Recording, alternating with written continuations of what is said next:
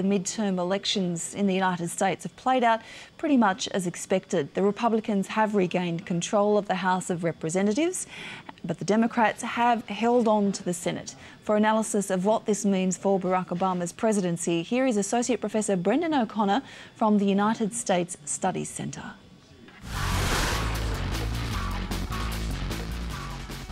Today has been a very bad day for the Democratic Party in the United States and Barack Obama's presidency. The Republican Party have made major gains, winning control of the US House of Representatives and coming very close to winning control of the US Senate.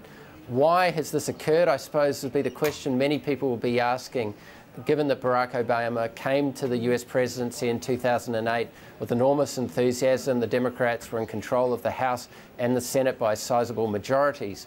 The Obama administration is likely to point to the US economy, the very poor unemployment figures, the 9.4% unemployment figures in the United States, probably explain part of the picture, but the Republicans are likely to suggest that Obama overreached, that he came in with a big government agenda. He tried to do things which were too radical, which the American people have rejected, and this has been a referendum on Barack Obama and one that he hasn't passed.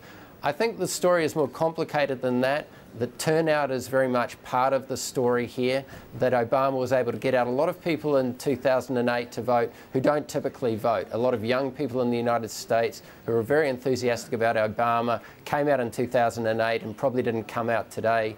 Hispanic voters probably didn't turn out as much as they might have in 2008, and some other minority groups. Some will say Obama will need to change his style after this election, that he is a great communicator as a candidate, but maybe not as president, that he hasn't communicated his policies as well as he might.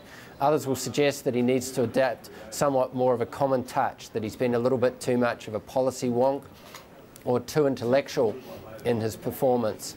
Many people wouldn't have predicted that 2 years after Obama's victory that his party would suffer these terrible defeats. I don't think it's been an enormous embrace of the Republican Party, to a degree a pox on both houses, and suggestive of how short public patience in some ways is with both political parties in the United States at the present time.